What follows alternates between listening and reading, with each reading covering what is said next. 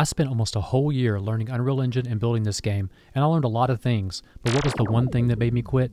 Like probably most of you guys, I grew up playing video games. Now granted, they were probably a few generations older than the games that most of you played, but still video games. I mean, I'm not that old.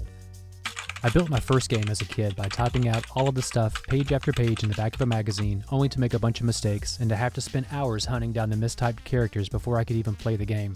Not very fun, kinda sucked. Well, fast forward to modern times, and I've since created a few games for iOS and the web. I learned Unity for a game jam just to try out something new, and more recently I decided to learn Unreal Engine and create a game with C++ and blueprints. There's a few videos on the channel showing how I made these things if you want to check them out after this video. So how did I learn Unreal Engine? Well, I started with a course on C++ game frameworks by Rubes, the guy that does awesome remakes of popular games in Unreal Engine. Most recently, the Simpsons Hit and Run game. That's pretty cool stuff. I learned quite a bit from that course and was able to quickly get a first-person shooter game up and running with some assets from the marketplace.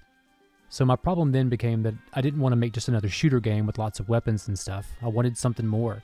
So I just built out an inventory and a crafting system. There's a video about this one too if you're interested, so check out the Unreal Engine playlist on my channel for all of these. There'll be a link in the description. So the fun part. So once I had all this cool code stuff working, I spent some time building out the world and the space outpost where the game would take place. Of course it's sci-fi based, because that's really all that I do. Have you seen any of my videos yet? I had lots of fun on this part, and I used some assets from Kitbash 3D, and I edited the meshes a little bit in Blender 3D and brought them back into Unreal Engine. Making all of this stuff was really fun. But then came the hard part, the not so fun part. Marketing the game and thinking more about what the game actually does and how to get people to even want to play it. So I guess this is when I realized that my favorite game of my adulthood has been Skyrim. I love it so much I've barely ever played anything else. So this means that I guess I don't know games very well. It makes it very hard to market and design a game when you don't even know what most people like to play. So I did a little research and bought a new game system, tried more games. I didn't really love it as much as building the game itself.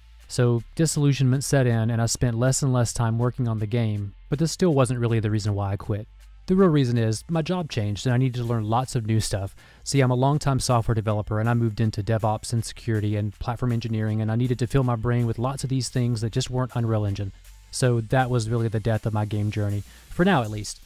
I still have plans to turn the story of the game into a short film or two using a combination of Unreal Engine and Blender, so consider subscribing if that's something that interests you, since I'll be making lots more videos around that process on this channel this year. So if you have any questions or comments about this video, feel free and leave them below and I'll respond to you, and enjoy this next video.